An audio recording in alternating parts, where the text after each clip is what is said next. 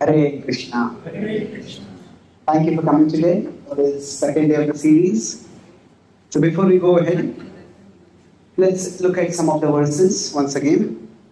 Or let's look at some of the themes that we discussed yesterday. Can anyone recollect any of the themes from yesterday? Any point? ACT. So that is the overall overview session. We are going to discuss first is appreciate how the Lord is present and how Lord is acting in our world. And C was connect. That's what we are going to discuss today. And then T was target. We want to target the Lord in the sense of making Him the ultimate goal of our life. Thank you. Anything else? Sorry? Fan. Okay. So when we have to appreciate, we look at God or whatever ultimate reality. There are three options for us. That ultimate reality is, what is it? Favorable to us, against us, or neutral to us, or is non-existent. Now, if that higher reality is against us, then we are doomed. Whatever we do, our power is so tiny against that higher reality. So there's practically no point for living only. Now, if that is neutral, then we have to explore, is it really neutral or is it favorable? So then we discussed about, what is the next point? Major point of the class yesterday? One diagram. Different philosophies. Yes. Based on 4.10, we discussed the various philosophies. So what is this? What is the x-axis? Real. What is real? Yes, the material world, the world we live in is real. And then the other world, or the spiritual world, is real. So based on what is in the first quadrant? What is the philosophy called? Materialism. Yes, materialism. That is the prominent philosophy in this world, that this world is real and whatever exists beyond is false. So this is the worldview of desire or raga. So now the problem with this worldview is that there is death ultimately. And death takes us away. Death takes whatever we are attached to away from us. Then when this happens, we discussed how in our life journey we all have something that we consider to be artha. And when this artha is taken away from us, then we have either option, we go down toward what? Anartha. That means now the anartha is basically raga is the worldview where the world, things in this world we consider to be artha. So when we go toward anartha, that can be to the other two worldviews. And above what is what? Paramartha. So when something in this world is taken away from us, either we can just become frustrated and think everything is valueless, or we can look towards that which is of supreme value that will last. So when we go toward anartha, that may happen in these two worldviews.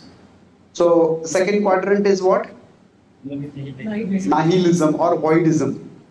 Nirvishesha Shunyavadi. So neither this world is real, nor the other world is real. This is the worldview of despair. Vita raga, this is what? Krodha, yes.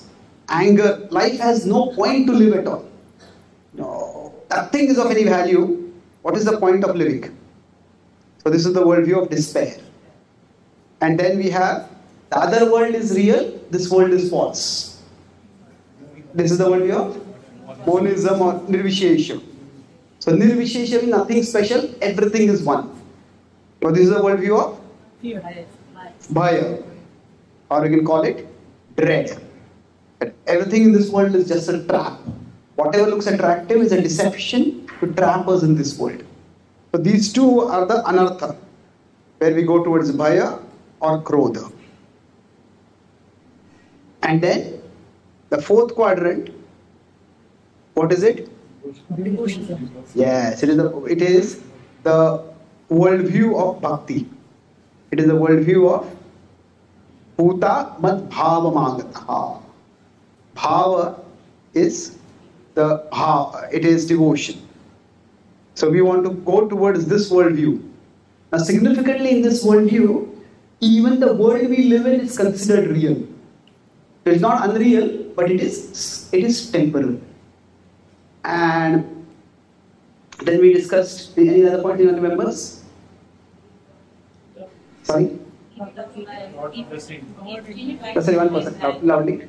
Gift of life. Gift of life. Yes, okay. That's you remember, all of you remember that.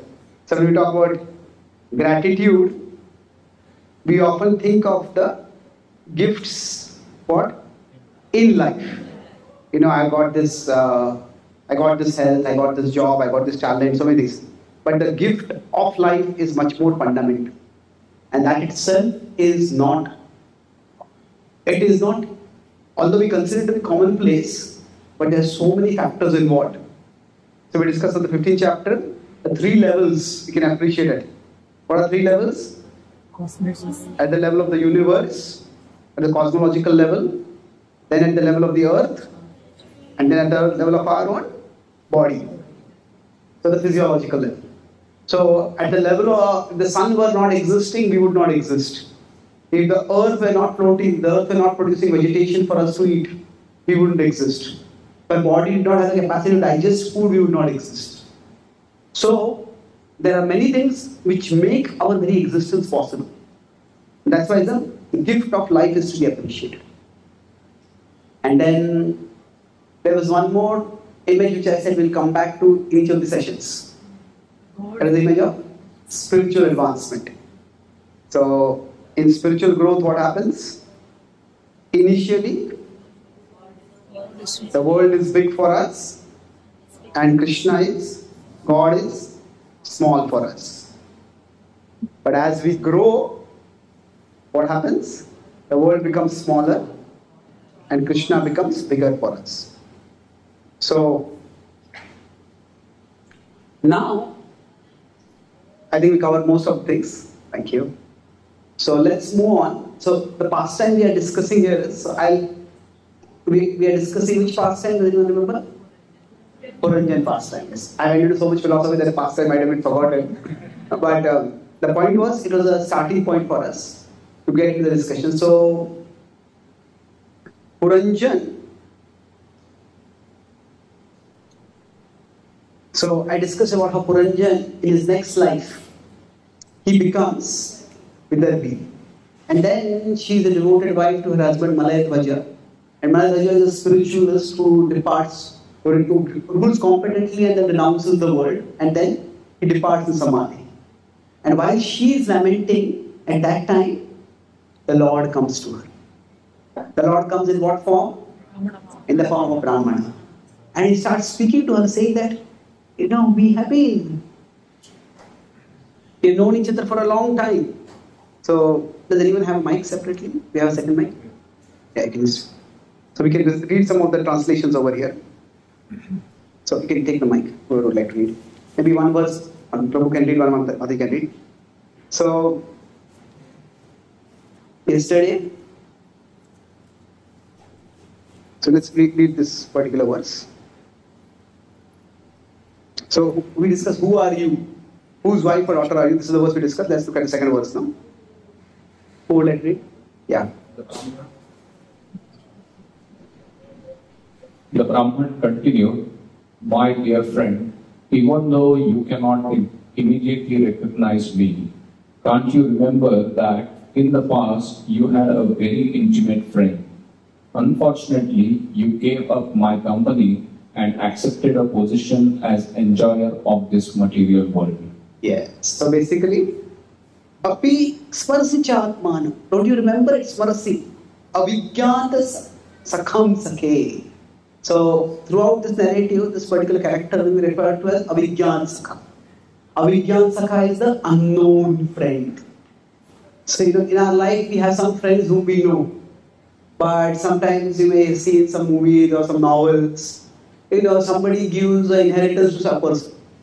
And they don't even know who gives the inheritance. Like you have some unknown benefactor. So if we have some unknown benefactor, it would be such a big blessing for us. And sometimes we are trying to serve a temple and somebody is a donor. One thing is to not want their name to be known to public. But even they don't want even the temple to know who is the Ganesh. It's something completely unknown. This is Avigyanta Sakha. So he says, Hitva mam padvam anvichan. You turned away from me and you tried to enjoy this one. Bhauma bhoga ratogataha. Bhauma bhoga. That is earthly pleasure, material pleasures. So basically, the world becomes big for us because we desire to enjoy the world. We'll talk about that later, but let's go ahead with the verses. Yes, hold it. My dear gent friend, both you and I are exactly like two swans. We fit together in the same heart, which is just like the ones are big. Although we have been living together for many thousands of years, we are still far away from our original home. Yes. So the Lord is speaking over here. Hamsa aham chitam. And I and you, both of us are hamsas. Sakhayu manasaya. So in the manas, right, we are like friends staying in this particular Abhutam antaravauka. We have traveled for a long time. Abhutam for a long time. Sahasra parivatsara. For hundreds of years. So it's been a long journey.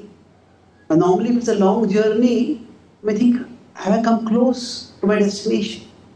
But unfortunately, this journey, we are going round and round. It's a samsara chakra. If we go down the cycle, then we don't circle, we don't go closer. Just keep going up and down. So he's saying that we have been on a very long journey. Yes, who would like to read? My friend, you are now my very same friend. Since you left me, you have become more and more materialistic.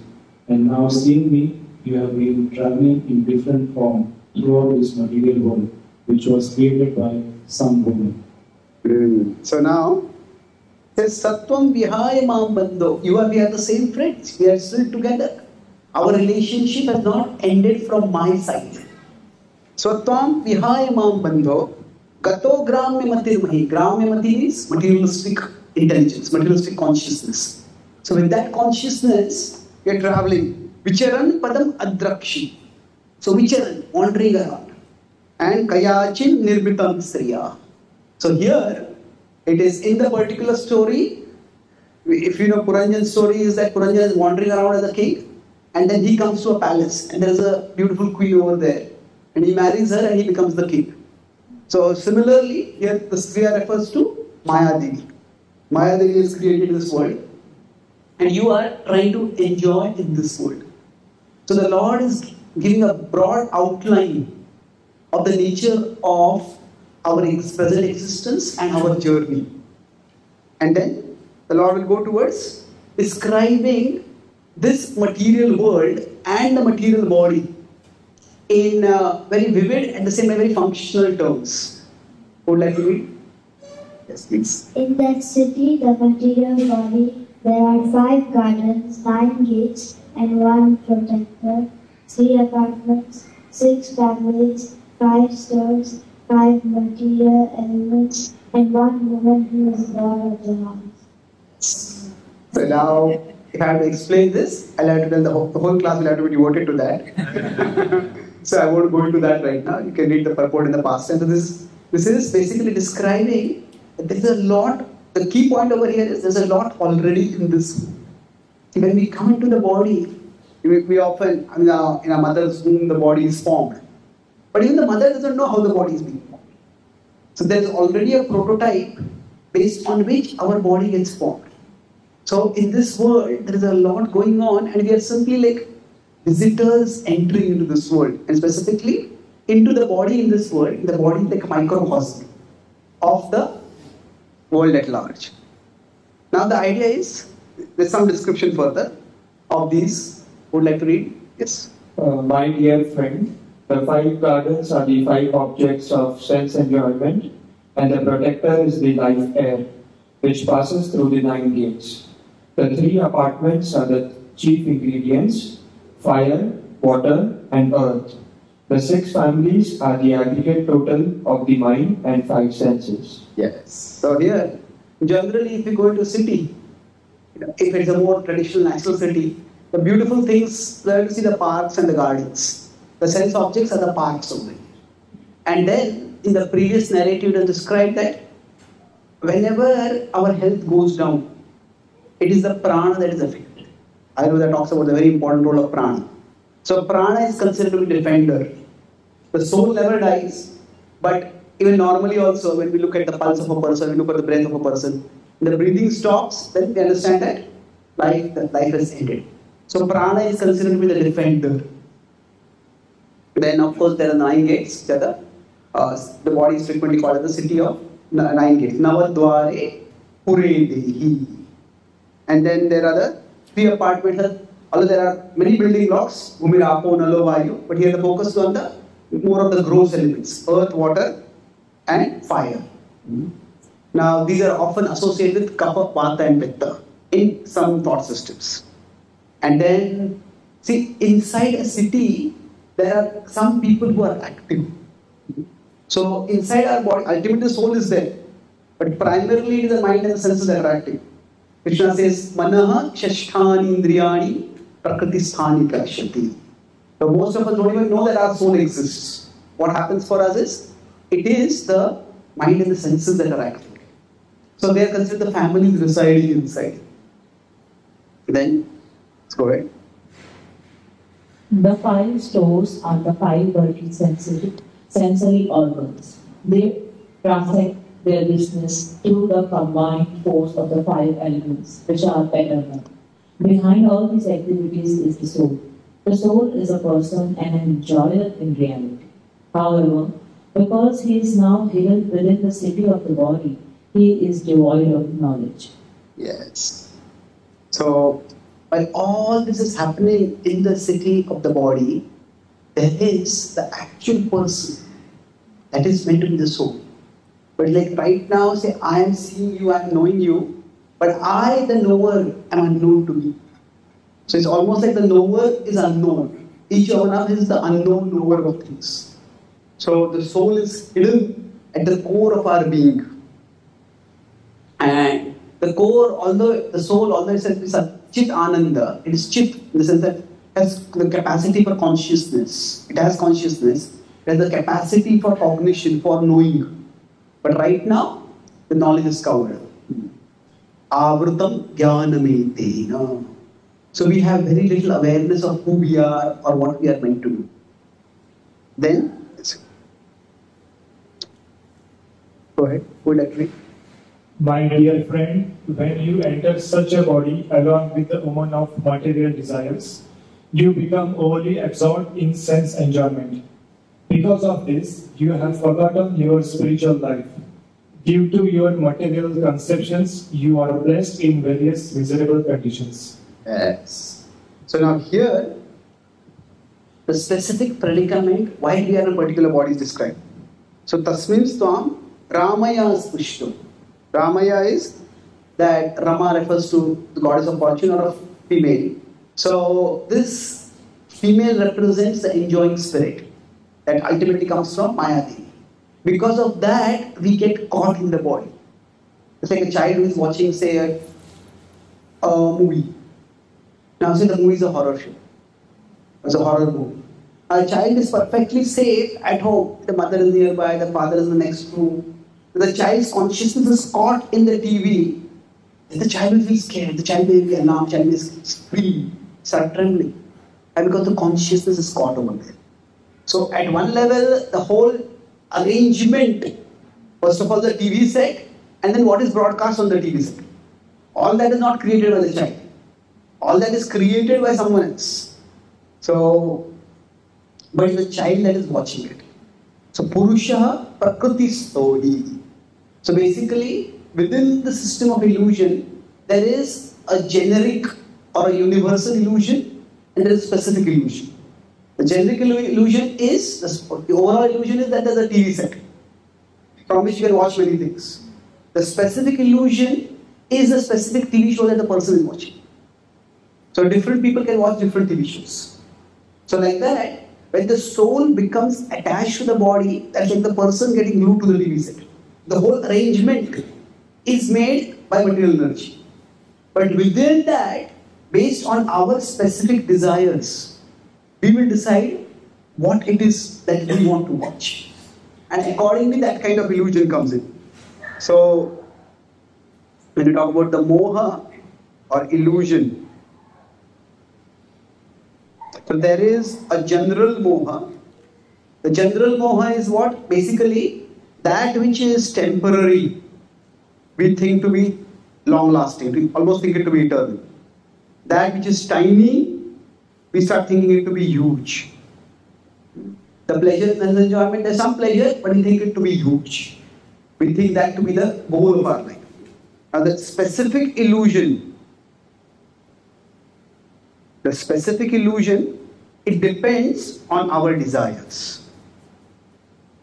So for some people, if you consider how people get distracted, some people get distracted by cricket, some people get by politics, some people stock market, some people may get into romantic movies, some people may get into action movies. So like that, there are different kinds of illusions in the world.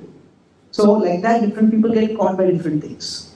So that's how, while in this world, what happens? Dasham papiyasim prabho.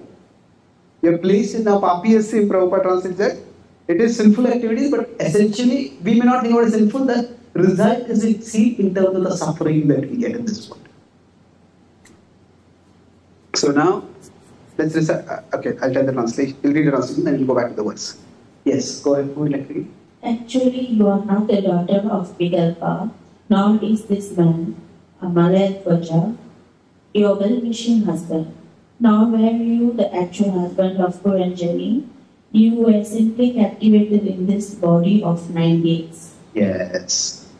So, Natam Vidarbhas Duhita, saying that whatever identity we have right now, it's interesting, it's talking of our identity also changes in life. Most of our identities are relational. When we are married to someone, then the husband of so-and-so or wife of so-and-so. When we have children, then our identity becomes the parent of so-and-so, mother of so-and-so, daughter of so-and-so, son of so-and-so. Now when we are a student, we say, I'm studying so-and-so degree. We get into a job, I'm working in this company. So our identities keep changing. So in this verse itself, 2 identities from this life are talked about. And the daughter of so-and-so and the wife of so-and-so. And then one identity is talked from the previous life also. In the previous life, as Puranjan, the princess was Puranjani, when whose sleeve we had gone. You are not the Namna Patistvam Puranjanya. Puranjanya.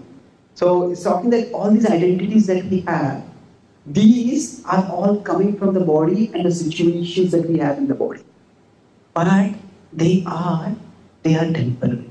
They're not necessarily false, they are temporary identities. And the mistake is not accepting the identity. The mistake is more than accepting it to be our essential identity or our main identity. It is a temporary identity that we have. Yes. Who is reading? Sometimes you think yourself a man, sometimes a chaste woman, and sometimes a eunuch and Eunuch. This is all because of the body, which is created by the illusory energy. This illusory energy is my potency, and actually both of us, you and I, are pure spiritual identity. Now, just try to understand this. I am trying to explain our actual position. Yes.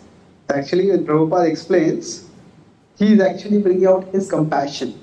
Now just try to understand this. I am trying to explain our factual position. So, Hamsau Pashyavayor Gati. Pashya is see. Pashya Avayor. Avayor is our Gati. This is our situation. This is where we are at right now. So, in one sense, yesterday I mentioned philosophy is help to make sense of things that don't make sense. So, we need to be able to see things how they are actually. So, at this particular point, when that anartha, when that artha, what she had considered artha is taken away from her, the Lord is coming to point her towards the Paramartha. So for all of us, while this is an incident that is described in allegorical form, long story, but the Lord is there in our hearts. And the Lord wants to talk with us. Generally, we often talk about these 2 words, prayer and meditation. So, in one sense, they are related, at the same time they are also different. Now, prayer is when we talk to God. Meditation is when we listen to God. So, in one sense, our mantra chanting is both a prayer and a meditation. On one side, we are uttering the mantra, so we are speaking. That's we are trying to talk with God. We are trying to offer our prayers. Prabhupada say that the mantra is chanted in the mood of Krishna, please engage me in your service. So it's prayer. But at the same time, it is not that the Lord is deliberately silent, making His presence and His will hidden to us intentionally. He wants to talk to us. But because we have turned away from Him many, many times, now His voice is no longer audible to us. It's become, there are so many other voices inside our head that the voice of the Lord is no longer heard. The Bhagavad-Gita is not just a historical discussion. Yes, it is. Discussion with Krishna and Arjuna. But Prabhupada explained that our body is also like a chariot. And the Supersoul is present in the chariot of this body. And just as Krishna spoke to Arjuna in the Gita, similarly, the Lord wants to speak to us. And in fact, when we study Shastra regularly, so basically, just as Krishna spoke to Arjuna in the chariot, so similarly, in our body, the super soul wants to speak with us, the soul. So this is not just a historical dialogue. It's what is meant. Whatever we hear in history, it's meant to inspire that talk within our hearts. And Krishna, as we practice bhakti more and more, Krishna becomes a living, loving reality for us. We say God becomes bigger, God talks with us. Just understand the actual situation. Just understand that we have so many things which consider this is important, that is important. And then what is really important in the process, we may neglect that. So, by studying Shastra, what is meant to happen? So here, slowly this Brahmana is guiding, advising and earning the trust of this widow. And as he's doing that, then it is described that she will become enlightened. So yesterday I talked about spiritual growth in one way of God becoming bigger. Now spiritual growth can also be understood in two different ways. See, there is faith and then there is surrender. Now faith essentially means we understand God is on my side. Yesterday I talked about faith is God, the FA in acronym. So through faith, we start perceiving that God is on my side. And surrender means I will be on God's side. That God is on my side and I will be on God's side. I choose to be on God's side. So this is the essence of this dynamic relationship. I will be means I choose to be. So it is a choice that I will do. So when Arjuna is facing the battlefield, it's a terrible situation for him. He has to fight against Bhishma and Drona. And this is his grandfather and his teacher. Now these are the people for whose pleasure he learned archery. Generally, see, we all, even no matter how old we grow, there is a child inside us. And that child wants the approval, the appreciation of our elders. Whoever might consider it could be our parents, our guides. So, when we achieve something, it's just the world praising us, world glorifying us, wondering. But there are some people who we respect and love very much. And their appreciation counts a lot for us. So, for Arjuna, he had learned his archery so that he could please Drona, he could please Bhishma. And now he had to fight against them. It was a nightmarish situation to be in. And yet, by hearing the Bhagavad-Gita, he understood that Krishna has a plan. That this is not just some misfortune that this war is happening. Through this, all that is happening, Krishna has a plan. And Krishna wants my good, Krishna wants everyone's good. So, generally when we study Shastra, it is not just to hear some nice stories. It's good to hear those stories. But through those stories, the Shraddha that we are meant to get is Krishna is on my side. That Krishna is for me. Krishna wants my best. Sundam Sarvabhutana. And then, as that faith becomes stronger, then it will inspire us to surrender. So, while these are a stepwise process, they are also cyclic. Faith inspires surrender, and as we start coming on the side of the Lord, we start seeing how things start falling in place. And then that increases our faith. So both of these grow forward. So here what is what is being told is that that Avijnan Sakha is here with you now. So the Lord is with us and the Lord is for us. So with this background, we'll look at the remaining verses in our tomorrow session. But let's move forward now. So we talked about appreciate, and now how do we connect with the Lord? What does it mean? So yesterday I talked about the gifts of life and gifts in life. See, generally, how does a child appreciate the love of the parents? Now, every child, you could say, has certain needs and has certain desires. So, now the child may need food, but the child may not value the food very much. The child may value some toys, or child may value some chocolate or some sweet rice. I mean, not necessarily nutritious food. So what happens is that the child will see the love of the parents in terms of the fulfillment of the desires, not in terms of the fulfillment of the needs. So, but what happens is, as the child starts growing, then the child starts appreciating. And even if this desire or that desire is not fulfilled, that what happens is, my needs are being fulfilled. So we could call it desires or wants.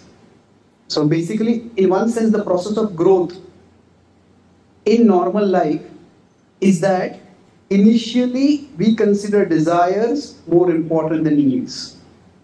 But as we grow older, we start valuing the needs more than the desires. But that doesn't mean we give up our desires. We understand desires are important. But when our needs are taken care of, we appreciate that more. So just as this is the journey of normal growth, similarly, in the journey of spiritual growth, what happens is, for us, there are material gifts and there are spiritual gifts. So initially, we value the material gifts far more than any spiritual gifts. If our health is good, we get a good job, we have nice salary, we have good salary, all those things we value more. And Krishna doesn't reject or condemn that. Krishna in the 7th chapter he says, Chaturvidha bhajante mam janaha sukruti no arjuna. He said, all of these are sukruti because they are coming to me.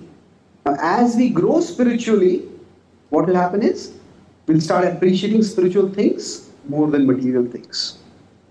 So this is a journey of spiritual growth. So now, when we get material things in our life, we need to be able to see the hand of God.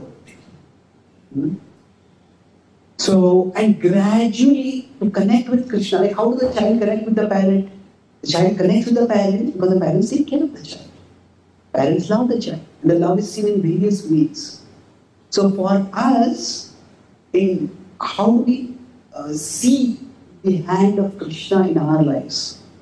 So I talk about 3 steps over here by which how we can move forward. The first is appreciate.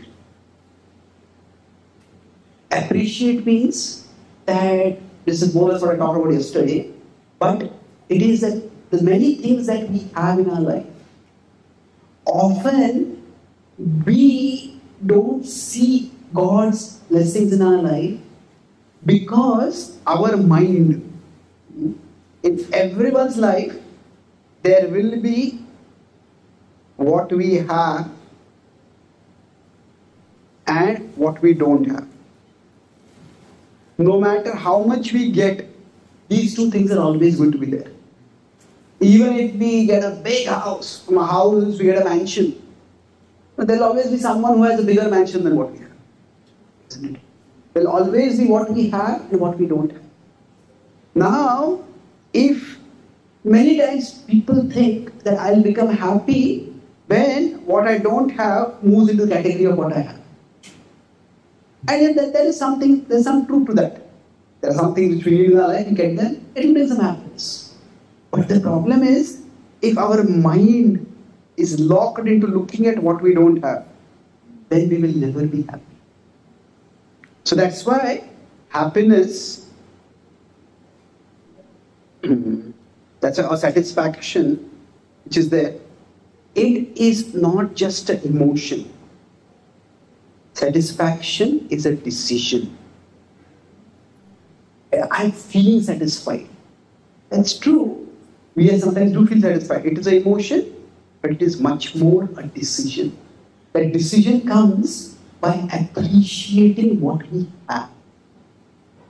So suppose after this program there is prasad.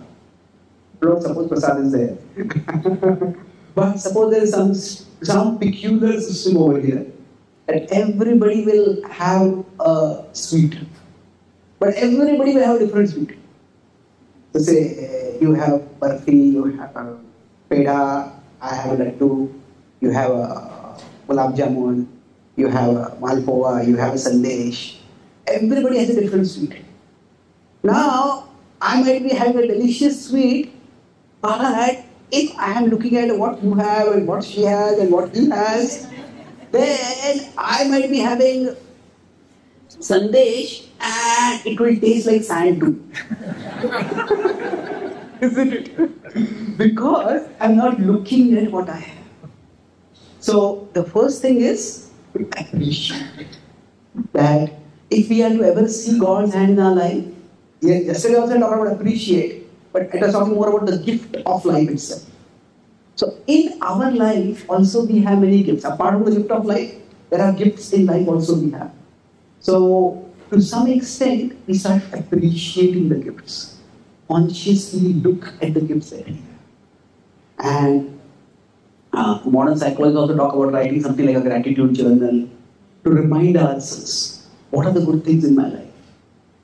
Now, once we start appreciating, this can itself help us see that there are so many things that are there in my life and they are not just there because I worked hard for it. There are so many other factors that have to fall in place for them to come about. And still, after this also, one of the problems that comes up is we may appreciate what we have, but there are times when we feel that we don't get what we deserve. We may work very hard, we are in school, we work very hard, and we give an exam and we get far less marks than what we thought we deserve. We work in a project and we work very hard, and then somebody else comes and takes the credit for the project. And it is when such things happen, it can feel very infuriating. Why is this happening? See, it's that. See, there is life. There is inequality. There is inequality in life. They are unequal. Some people have more wealth than others. Some people have better looks than others. Things being unequal, in one sense, that upsets us. But what upsets us more is that things are unfair. Now we can say unequal itself is unfair. But beyond that, okay, there is some inequality, but why is it that I put in so much effort and I get so little? So this is what often leads people to start questioning the world and questioning God. One of the biggest questions in theology, the study of God, is why do bad things happen to people? And it is a question which does not have an easy answer. Sometimes we might just use karma as a magic wand, but it's not that simple. And I'll explain how it explains and to what extent. We also have to have some humility about understanding how things happen. But broadly, what happens for us many times is that if we consider that if I put in work worth 100 and I get result worth 10, then it feels very unfair. Like, there are some people for whom we do 100 things and they barely notice all the things that we're doing for them, and for one small thing they will give a little grudging appreciation. So I feel, why is this person like this? Why am I doing this? Why am I even here? Why is this person being so unfair? Now, it is true that such things will happen. At the same time, if we are honest with ourselves, we'll find that there are also times when we put in effort worth 10 and we get a result worth 100. Say we may find that we study a little bit for the exam and what we study comes in the exam and we get great marks.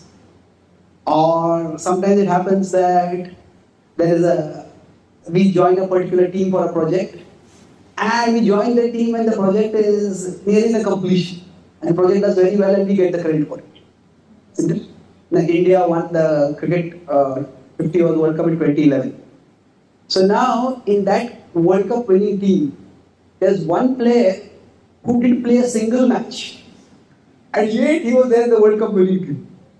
So, if we look at our lives, yes, there are times when we get less than what we deserve. But there are also times when we get more than what we deserve. Now, there are times when we find somebody might just be very kind to us. Maybe in school, we might remember a teacher who was very harsh and demanding. But maybe some teacher was kind to us. He or she went out of their way to help us. We all can think of such people like this. So, we can say, even if life seems to be unfair, in the long run, it is fairly unfair. Fairly unfair means that in the long run, things even out. This is not to say that terrible things don't happen in some people. For some people, there are more terrible things than others. That is true. But overall, things do even out. Now, most of you probably know I need crutches for walking. I got polio. I got polio when I was 1. My mother took me to a clinic for getting a polio vaccine. And somehow it was a small town in Maharashtra, and there the fridge in which they had kept the polio vaccine, the power supply had gone on for that night. And because of that, the vaccine, the polio multiplied over there. Not the vaccine, the germs multiplied over there. And the vaccine ended up giving me polio. So I was just walking along, one day I just fell down and I couldn't walk anymore on the other. Now I don't remember any of this. But my first memory is probably I was 2.5 or 3 or something. And some distant relative had come to our home. And she was consoling my mother, saying, "You're so sad, your son got polio." And I remember my mother speaking a very calm, very clear, confident voice. Whatever he lacks physically, God will provide him intellectually. Now, I had no idea why my mother said that. And my mother passed away soon after, so I didn't get to ask her. But somehow that stayed with me. And then as I started going to school, I started studying. I couldn't play outdoor games like most kids. But I could notice that when I started studying, I could understand things very quickly. I could remember them much more than others. I could articulate things much better. So somehow it settled in the back of my mind that I can say I didn't deserve anything to have polio in one leg. But I didn't deserve anything to have an IQ better than others. So it is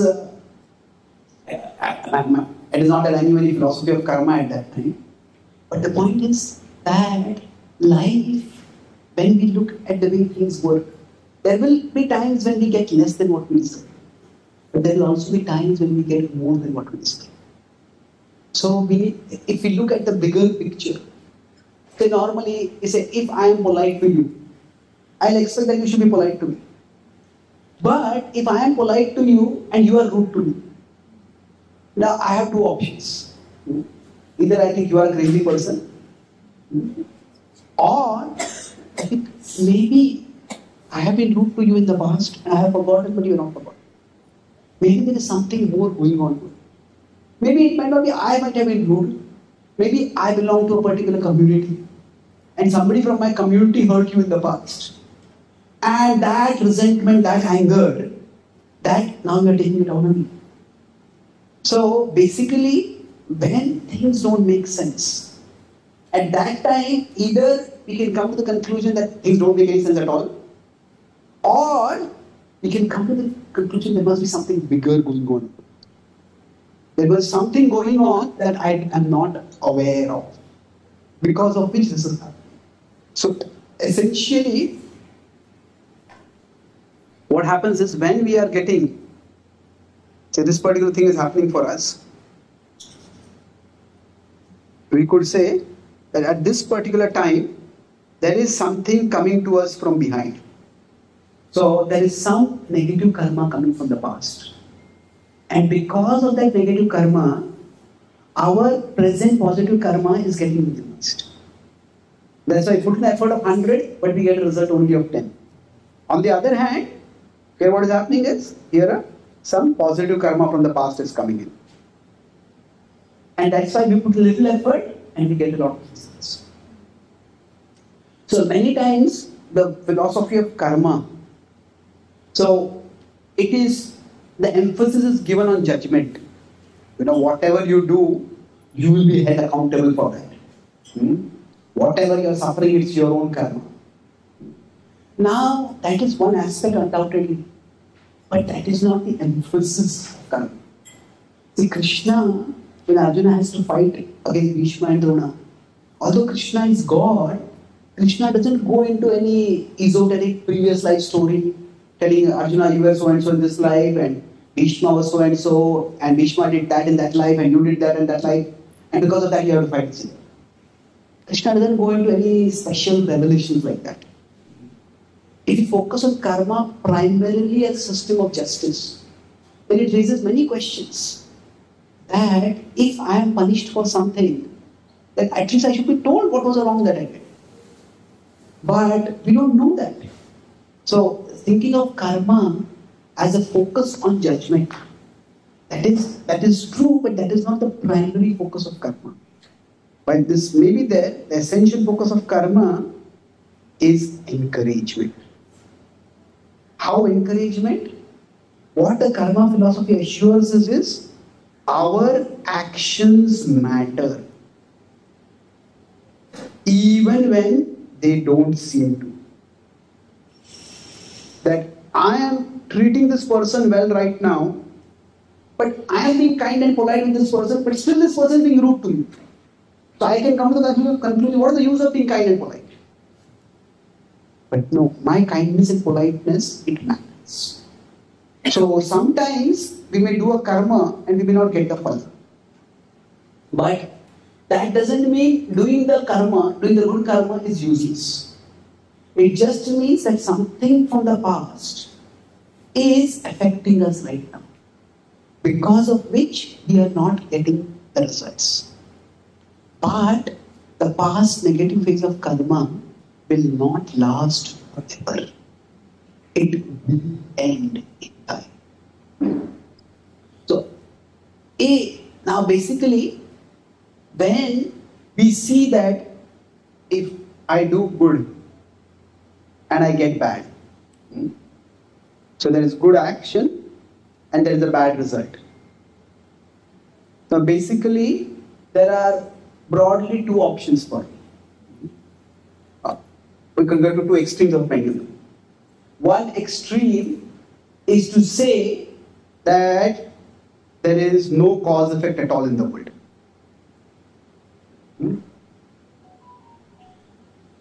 that life is all chaotic and disorderly and there is no meaning.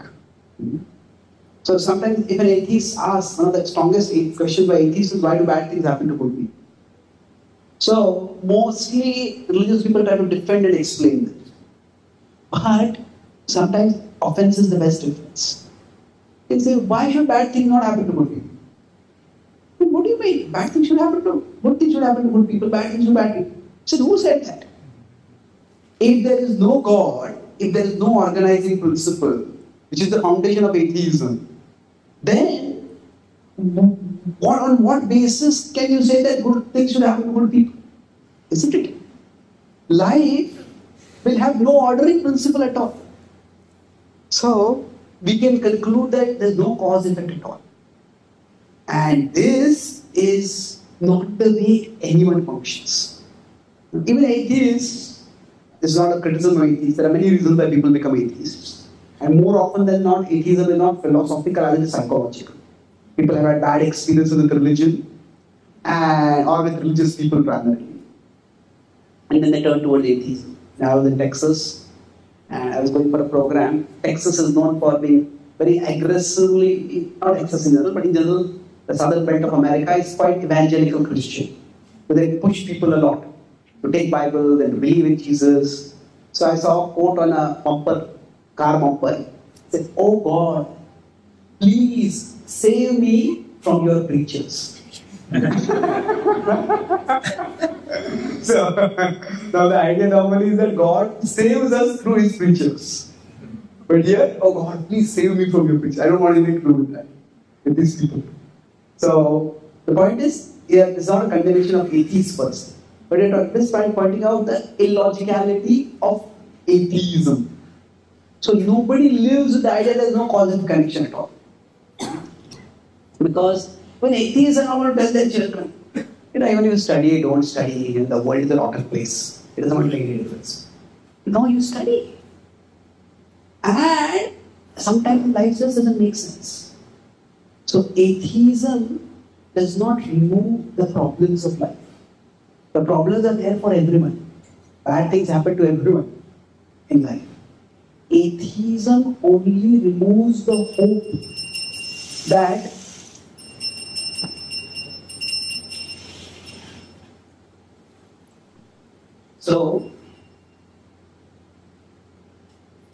atheism, what it does is removes life's problems. Does it do that? Now, no philosophy is going to remove life's problems. Life's problems are going to be there for atheists, whatever we have. What it does is, it cannot remove. What it does is, it removes the hope that life's problems have some purpose. They have some meaning. That, okay, why is this happening to me? There is some sense, there is some plan. So, all that atheism does is just remove that hope for us. So basically, when we face life's unfairness, the one extreme is to say there is no cause effect at all. The other is to say that the universe, or whatever you want to say, or God, is against me. And then going back to our acronym, this is neutral. It's just all chaotic. It just things happen randomly, or is against me. So now this is where the whole universe is meaningless, or the universe is against me. I am being singled out for something. Now when the first is bad, the second is worse. To think that somebody out there is out to get me, and whatever I do, somebody is out there to thwart it, to destroy it. It's a very dark way to live.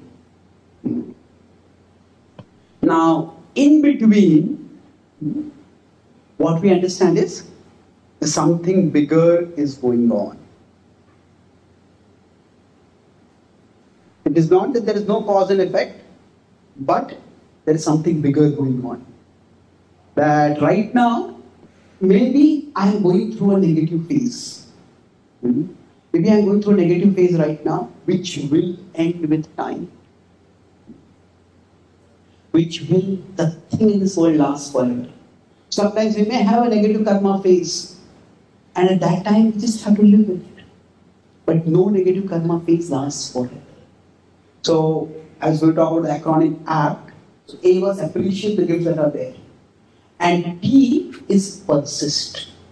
Persist when we are going through a negative phase of karma. Sometimes it may appear as if I am doing good and nothing good is happening in my life. But that doesn't mean I should stop doing good. In that there is, God is in charge and there is a plan for life. But now this persist, how can we do this? Now I said for each session I'll have one diagram. So this is the diagram for today. And it's like in our situation, say there is our present karma, that means what we are doing right now, and there is the past karma, what we have done in the past. Now our present karma can be positive, our past karma can be positive. Our present karma can be negative, our past karma can be negative. So now this is the best situation to be in. If our present karma is positive and our past karma is positive. That means what? I am doing good things right now, and from the past, good things are coming to me. Then what will happen is, we will be happy and we will be able to do good things also in our life. It's the best situation to be in. Now, let's look at these various situations. Now, if our past karma is negative, or let's try to understand this dynamic before with the example. Say, suppose there's a city in which, in a bank, a lot of cash is brought. Maybe $10 million are brought into cash, in cash in the bank. And then 10 thieves come to know, oh, there is this cash over here. And they come to know they all plan to rob. Now, all 10 of them plan to rob the bank, but various things go wrong and 9 of them fail. And 1 of them succeeds. Now, why did this one person succeed and everyone else fail? It was because this one person had some good karma in the past. It requires good karma to do bad karma. But to do bad karma means to be successful in what we do. See, in general, if we are honest in our lives, we understand that success requires factors beyond our control to fall in place. Like you consider cricket or in sports, the players have to perform well, but so many other things have to fall in place for victory to come about. So, our present karma, it has to be important, but then the past karma has to fall in place. So the thieves, now the thief who succeeds in robbing the bank. Now, if that thief had instead developed the skills and developed the aptitude to do some project, to do some work, by the past karma, that thief would have been successful in that also. So basically, because of past karma, success was going to come. But by the present karma, the person decided what I want to do, is it going to be good or bad? So basically, the results that we get in our life, so in general, I give the example of 100 plus 5. But most often for what happens for us is that whenever we get any phala, that phala, there is present karma and there is past karma. And both combine together to give the result. Now sometimes it can range from the past karma may be 100 and the present may be 0 practically. Like say, somebody is not only born in a wealthy family, but somebody is born in a healthy family with great looks and with a great IQ. It's almost like they just get propelled towards success. It's never 100 to 0. You could say it's 99 to 1. They have to put in, they have to do some good work. Now the other extreme could be the past is only 1 and this life is 99. That means somebody is born in a very bad neighborhood, maybe they became orphan in their childhood and they suffered various kinds of abuse. and still they worked hard, they got some scholarship, they did a job while studying, and then they rose to become successful. So this combination of how much past karma and how much present karma, we don't know how it is going to work. And this can also change during different phases of our life. Sometimes it may be that a lot of things fall in place for us. And sometimes, so that means present we have to do very little and things work out. And sometimes a lot of things fall out of place. So we do a lot and still we get little result. But basically, life, the results that we get are a combination of present and past karma. So when results don't seem to be coming, it is not that God is unfair or God is non-existent. It is that something bigger is going on. Something from the past is affecting the results that are coming for us. So now, if we go back to this, with this understanding, let's go back to this quadrant. So, if the person has negative past karma and negative present karma. So, negative past karma means that person will be relatively powerless. The person, because of positive, negative present karma, that person will be bad. They will want to do bad things, but because the past karma is not there, so the person will be bad, but will be very powerless. Like somebody decides, I'll become a criminal. And they join the underworld and think, I'm going to become the next underworld don. And the first robbery that they make, they are arrested, and for the rest of life, they go to jail. So, that person may want to do bad, but if the past karma is not good, they can't do much bad. Isn't it? Now, so, now, if you see, if the past karma is positive and the present karma is negative, this is actually the most dangerous situation. A person is bad and the person is powerful. So, this is the most dangerous. This is where many tyrants, many dictators, many terrorists, so they have some past good karma because of which what they do will be successful. But right now they are doing some bad things. So now basically for us, if we understand that God is in control and there is an action result correlation, then basically we rule out this whole quadrant. I am not going to do any negative karma in the present. So here, see, if we are in the, so if we call it 1, 2, 3, 4. So 3 is the worst, 4 is the best. But if, okay, nothing has come. Okay, it's gone down. Okay, it's interesting that screen is smaller than this screen. Okay, no problem. So if we are in this quadrant, when we are doing some good things, but we're not getting good results. So this is where we need persistence. Persist. That because of some negative karma from the past, I'm doing some good, but I'm not getting the results. It's like a child may be behaving very nicely, but the parents withhold some privilege from the child. They say, no, I did my homework, I did this, I did this. But the parents may say, you were naughty in the past. I did big naughtiness, that's why you're not getting these privileges. The child may think, oh, I did this, you should give me this now. But there's something from the past coming up. So, this is where persistence is. When Krishna says, Karmanne Valikaraste Mahapadeshu Kadachan. But because our phala doesn't come only from our present actions. It comes from present plus past actions. So, but when we are going through this world, so the topic I was discussing today was about connecting with the Lord. Connecting with the Lord, I'm not talking about bhakti right now, I'll be talking bhakti more tomorrow. For most people, as I said, like a child doesn't really understand the fundamental needs. Child looks at the desires, am I getting them or not? Like that, for most of us in this world, the material things that are happening in our life, they at a functional level matter much more. And if things are going wrong in that in their area, it's very difficult to keep our faith steady. So we need to be able to make sense of this. Now the last part in the acronym, I'm not going to elaborate on this. We're talking about APT. So T is transcend.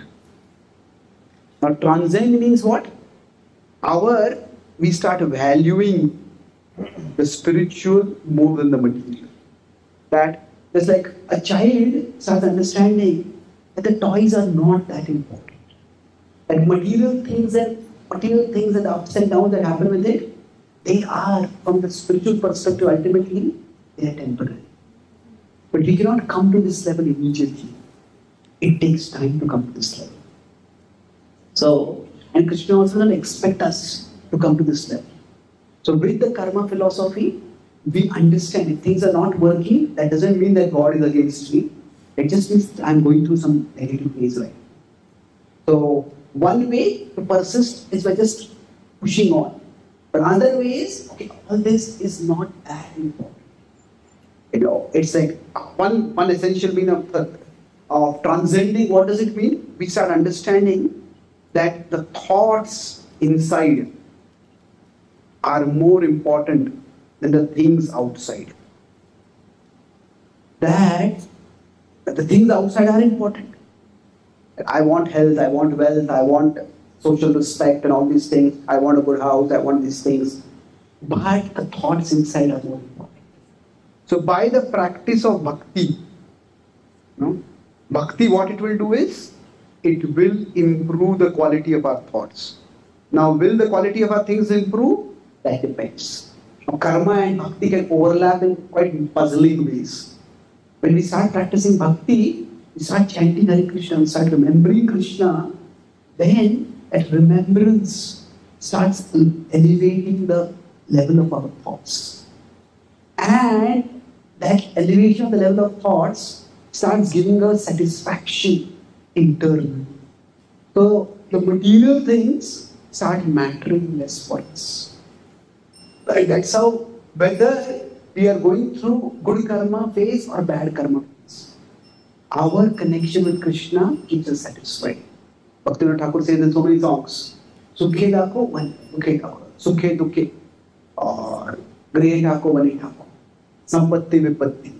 These dualities, a devotee becomes steady in them because the connection with Krishna helps us realize the state of things in the outer world matters, but the state of thoughts in my inner world matters even more. And Krishna is always there for us to remember. And if you remember Him, He enriches our thoughts. And by that enrichment of our thoughts, the external, whether there is enrichment or lack of enrichment, that doesn't matter so much.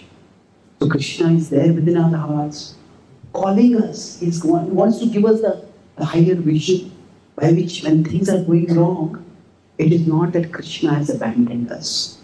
It is that Krishna is with us, but it is He wants us to abandon the illusions that make us think that He has abandoned us, that it is we who have gone away from Him. So this transcending, how we can do that, that is, we target Krishna as the Lord of our life. That will be discussing in our last session tomorrow. I'll summarize what we discussed today.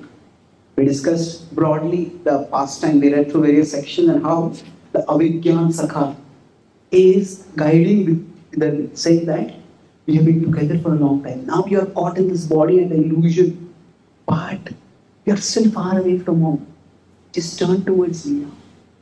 So how do we turn? Today our focus was on how to connect with the Lord. We were discussing the acronym ACP. So now yesterday I talked about appreciating the role of the Lord in terms of the gift of life. But today I talked about it was APT. T I didn't focus on. A was what I focused on. A was what here? Appreciate in terms of the gifts in life. Gifts in life is that for all of us, there will always be things we have and things we don't have. What we have and what we don't have. So appreciate means that if our vision is locked onto what we don't have, we can never be happy. So what we want to do is turn our vision over here. That is what will help us to be happy. So appreciate what we have, cultivate gratitude. But still, it may feel that life is unfair, and that's where the major part of the session was on persist. So, why do we need to persist? Because normally we may say karma means I do action and I get a result. And it is true at a certain level that if I eat cold food, I may get a cold. So action-result correlation is there. But when it doesn't seem to be there, then at that time, if I'm doing a large action and I'm getting a tiny result, then what does it mean is there is something negative coming from the past. So 110, so minus 10. So the point of karma is not so much judgment. You did wrong and you will punish for that. It's more of encouragement. That what you are doing, even if the results are not coming, that doesn't mean that life is pointless. It just means that we are going through a negative phase right now. In this connection, we discussed the diagram over here, two diagrams. One was the pendulum. When we do good and we get bad. Either we can say that all life is meaningless, or the life is against me.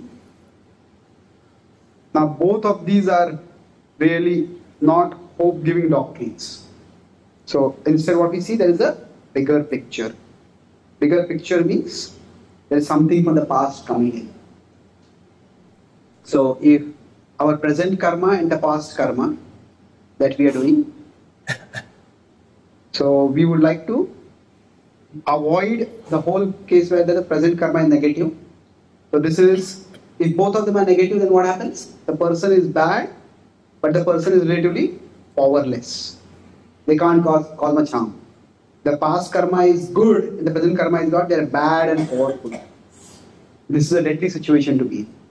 Now, if this is the best, our present karma is good, past karma is good, then this is the best. But if this is not the case, then you need to be persistent. That this dark phase will end. And then finally we talked about transcend. I mentioned this briefly. Transcend means what happens is we start seeing that material things, they are not that important. They will come and they will go. This not that important means we discussed the idea of growth. For a child growth, what happens is initially the child considers desires to be more important than needs. When the child grows, child starts to understand that needs are more important than desires. So like that, initially we think material things to be very important. But as we start transcending, material things are not that important. We start understanding what is more important is the thoughts inside us. And bhakti, practice, connection with Krishna can elevate our thoughts. It can enrich our thoughts. And thus we can be satisfied that Krishna is with me and I want to be with Krishna. So in this connecting, I talk about faith and surrender. Faith is Krishna is on my side. And surrender means I will be on Krishna's side. So for us, we cannot really chant and practice do sadhana very consistently if at the background we are feeling that God is against me or God doesn't care for me. So we need some amount of Shastra Chakshu. Some people will say, some people just have innocent devotion. They don't need philosophy. Yes, then some people can have that innocent natural devotion. But even for such people, when bad things happen, if some philosophical perspective can help them to make sense of what is happening, then they can fix their mind on Krishna more easily. So that faith, here what we're talking about is the faith that comes from the philosophical perspective. That okay, Krishna is on my side, let me be on Krishna's side. Thank you very much. Hare Krishna. Are there any questions or comments? Yes. Okay. Mike. Thank you very much for the class today. So, Prabhuji, you mentioned during the class that when we try to connect Krishna is guiding us.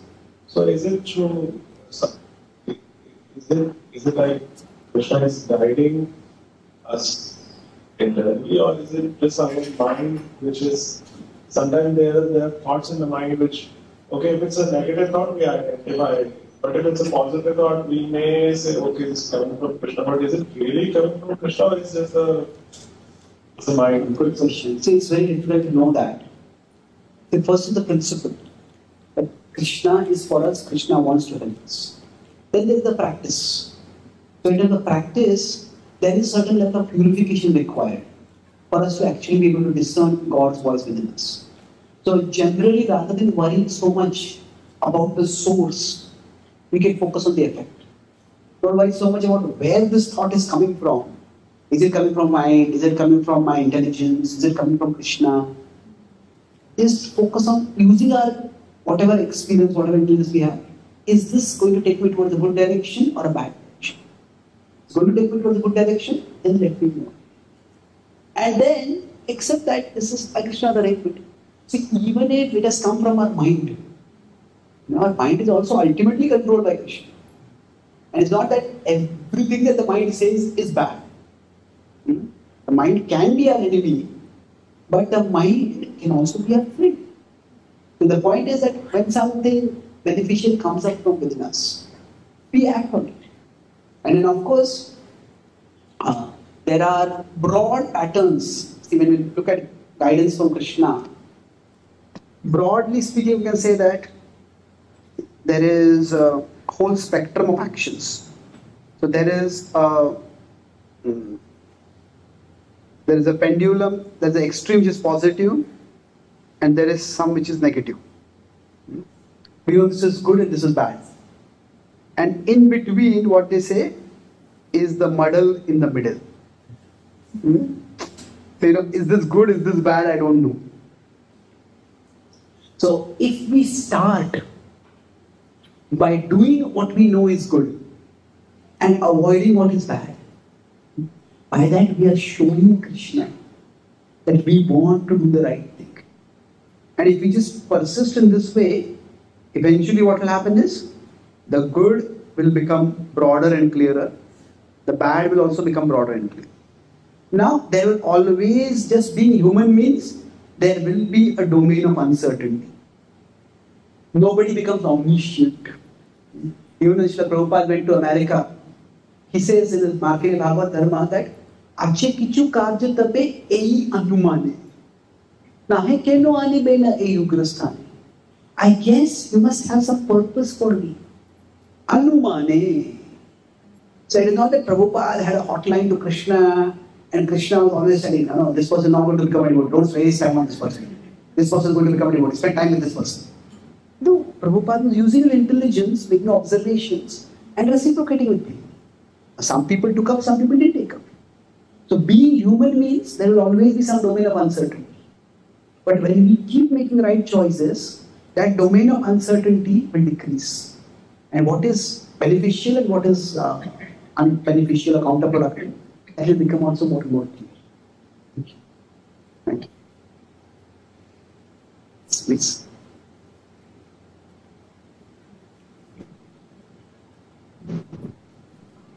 Hare Krishna Prabhu, thanks for a very thought-provoking class.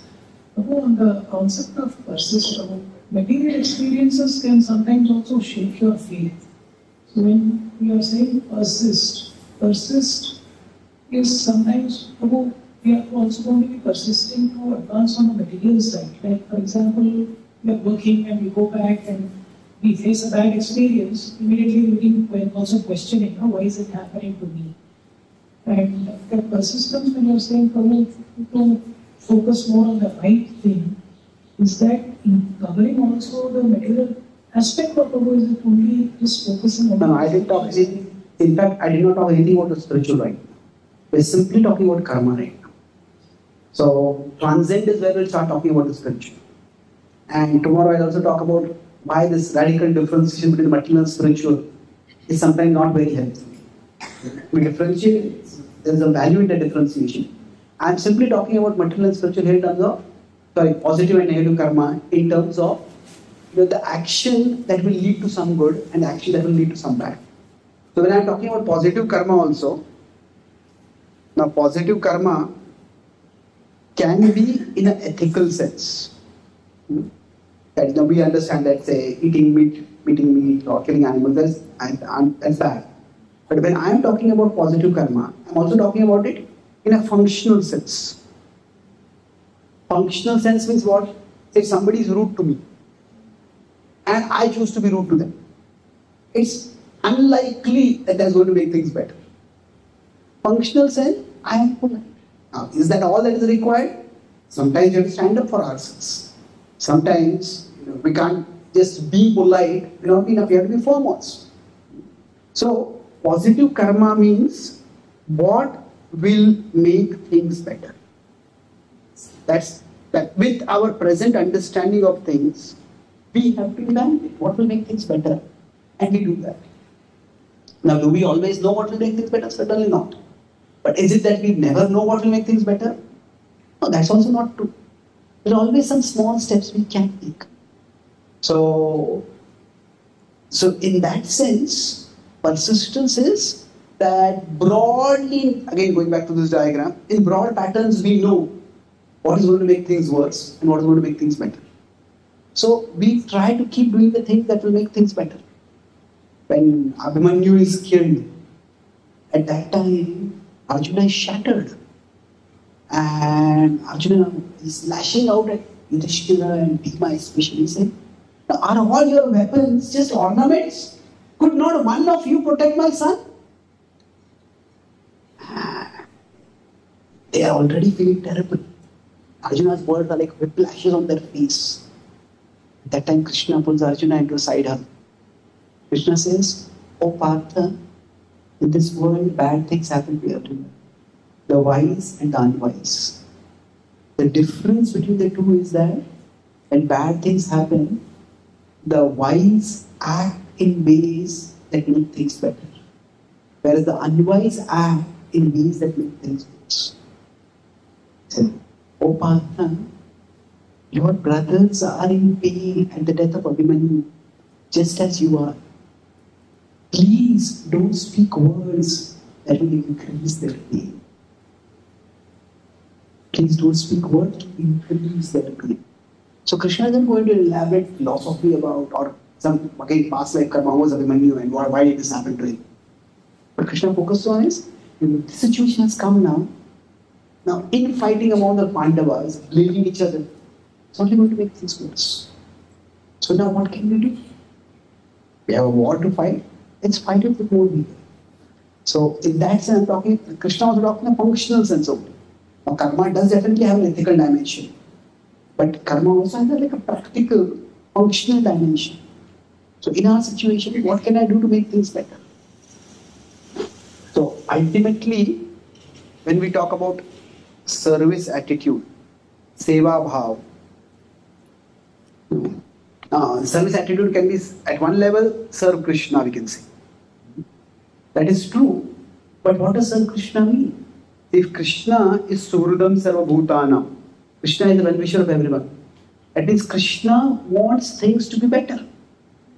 Krishna wants us to be better. Krishna wants things to be better. So when you say service attitude, in one sense you can call it this. Service attitude can also mean, what can I do to make things better? So how can I serve Krishna? That is one meaning of service attitude. How can I serve Krishna? But what can I do to make things better? That is the same principle of service attitude applied in a broader way, in a more relevant or practical way for us. That same concept, if you consider a pendulum, like not a pendulum, like a funnel, you broaden it. At one level it means, how can I serve Krishna? But Krishna is not just in the temple, not in the altar. Krishna is in the world. Krishna wants, like Krishna tells Arjuna, you become an instrument for me in the fight. So Krishna wants to fix things in the world. Now, there was a big Dharma Yuddha and Krishna himself had come. So we may say, I'm not fighting a Dharma Yuddha.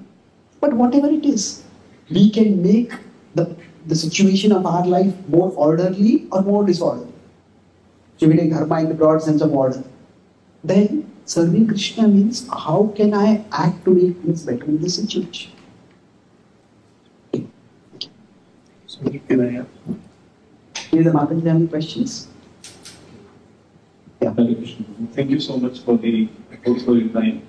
My question is like a little bit around the philosophy, because yesterday also you mentioned a lot about philosophy, and today also little bit we talk about it. But sometimes what happens when you read a lot, like in case, like I read a lot about philosophy, Western philosophy, different philosophies, but then what happens, there are so many questions that actually comes in your mind. And sometimes you get the answer, sometimes you don't get it. In that scenario, like how to handle this situation practically? Yeah, that's a good point. See, when we study philosophy, there can be two purposes broadly for studying philosophy. One is we want certainty. That this is like this is like this is like this. But the search for the study of philosophy can also be due to curiosity. See, in our tradition, athato brahma jigyasa. So we as human beings will never have certainty. There is a lot that we will not know. Krishna himself says gahana karmano gati. That when someone is suffering, what exactly is the cause of the suffering? When Arjuna has to fight against Drona and Bhishma, what is the cause of that? Krishna says gahana karmano gati. There are no pat answers to the sufferings in this world. So if you want certainty, no philosophy is going to give us certainty. That's not a problem of the philosophy, it's a problem of the human condition. We are finite beings and we live in a very vast world. So, if we have curiosity, then through curiosity, what we can get is clarity. And the clarity can keep increasing. But the clarity will never lead to certainty. So, just because we don't get answers to all questions, does not mean that we shouldn't study philosophy. We seek answers as much as we can. The 10.9, the Bhagavad-Gita, Krishna says, even the enlightened keep enlightening each other. Aham sarvasya prabhavatta sarva pravatita iti matva vajante ma buddha bhava samanvita. Krishna says, these are enlightened, they are devoted to me. But the Buddha is enlightened. But the next verse says, since the enlightened people, what do? Bodhayanta parasparam. They keep enlightening each other. Because reality is endlessly complex. And we keep learning.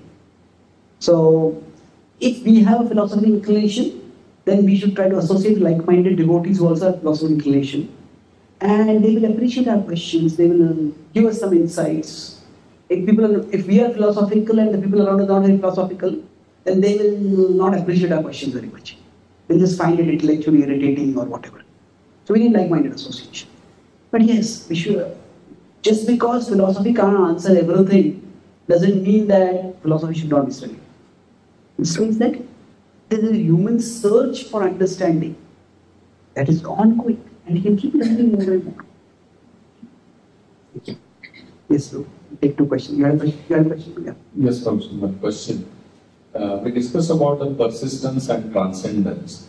So, like certain times when the times are very trying, persistence takes a beating, and takes a beating in the sense that it becomes shaky, the persistence, and we also discussed about transcending. So sometimes we may make this as an excuse, oh, this is not for me, better to transcend. So is it a trap that keeps us away from our persistence? I think I'll have to discuss this more elaborately tomorrow. But persisting does not necessarily mean doing the same thing again and again. Persisting means we try to do the right thing. But what is the right thing can vary from person from time, place, circumstance. Isn't it? That if you consider the Pandavas always try to follow dharma. But in general, when we are having difficulties, broadly there are three options for us. There is, we can mitigate the difficulty. I use the acronym MET for this. When we have met a wise person, we have met wisdom, then we mitigate the problem, we emigrate from the problem, or we tolerate the problem. Now these three broad options are there. And say, we look at the Pandavas, when Bhima was poisoned, they tolerated it. Isn't it? Yudhishthira said, don't make it a big issue. Maybe Bhima is just a bit insecure. That's why I did something like this. Now, when there was the fire in the house of Lac, in the palace of Lac, what did they do? They didn't go back to confront the Pandavas, the Kauravas. They emigrated. But eventually, when both Draupadi was dishonored, and then Krishna was dishonored, they attempted to arrest Krishna. Then they decided we have to fight a war. So the right thing is not necessarily the same thing. So when we say persist in doing the right thing doesn't mean the same thing. In different situations, different things will be the right thing. So we always persist. We have to use our buddhi to determine how to persist. So when I am talking about persistence, it's more, persist is more in the principle that I will do the right thing. But in terms of practice, what is the right thing?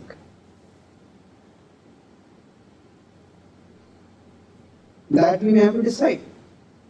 That is not the same thing all the time.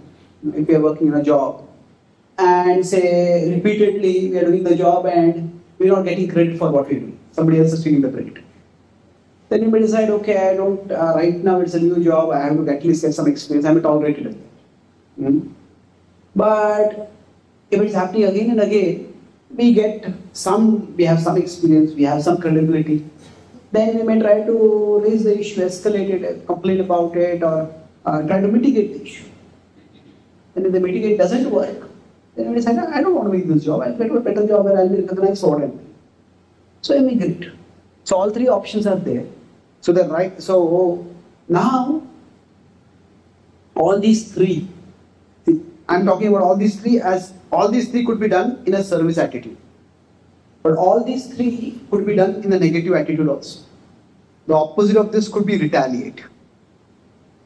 The Pandavas did not fight the Kurukshetra war to just take revenge against the Kauravas. Krishna said, fight without any animosity toward them. Nirvaira sarvabhuteshu. Emigrate could be running away. You just face any problem, you run away from that place. That's not good. But the opposite of tolerate is to suffocate. In the name of tolerating, we are not able to do anything at all, and there's so much resentment inside us. We are just completely frustrated inside. So in modern psychological terms, we call it as fight, flight, freeze. So determining the right thing is not very easy. But now, can transcending be an excuse? It's possible.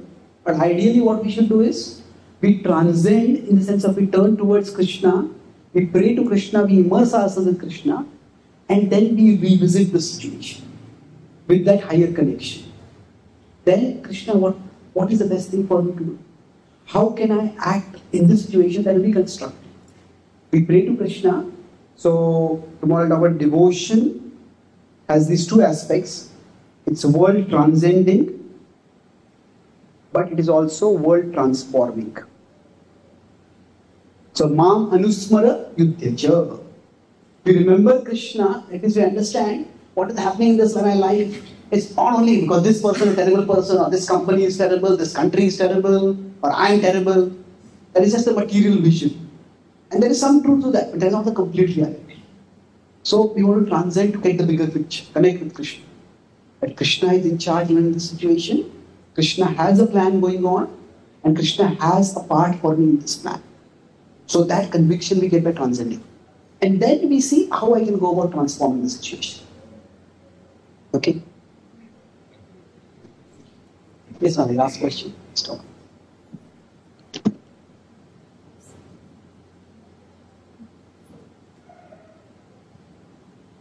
Guruji, we are talking about the past karma and present karma, the results, like if negative past karma are there, how much we do, the result might be small. But in this case, the faith can be shaken, right, Prabhu?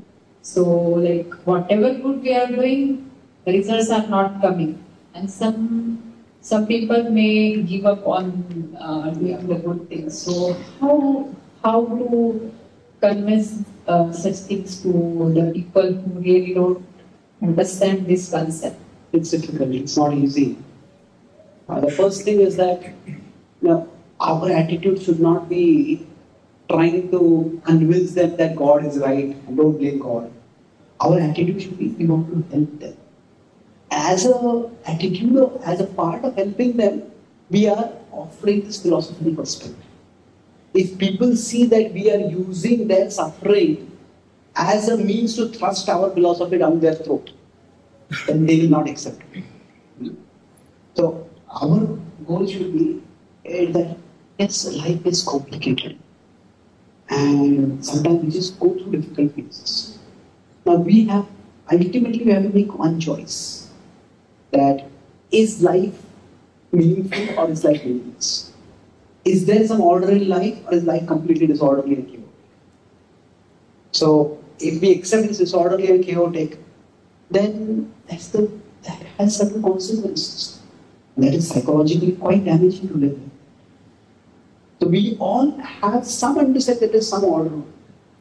So we offer that this is a resource by which you can make sense. You can try to make sense when things are not making sense. So then, we can try to help them look back at their own life. When they went through a good phase, if we are alive, that itself means that there are more things right with us than wrong with us. There are more things wrong, we will just fall dead in 1 minute. So yes, we might be going through a bad phase right now, but if you look at our life, surely every one of us can think of some phase in our life when we did get more than what we deserved. Let me say we got some lucky break. Like somebody say, I worked very hard and that's why I got this. That may be true. But say some student worked very hard and they got some scholarship. Now we may say, I worked hard, that's why I got a scholarship. But no, there was somebody who set up the scholarship. Isn't it? That is an act of kindness from that person. We may have studied by which you got qualification for scholarship. But qualification is not earning, isn't it? Its scholarship is not a salary. So that was a lucky break for us. So we need to guide them to see that this life is bad, but that life always be bad. And then some amount of perspective comes. It's not easy, especially when we are going through bad phase at that particular time. But if we can help them to see that basically, amid difficulties, we can either catastrophize.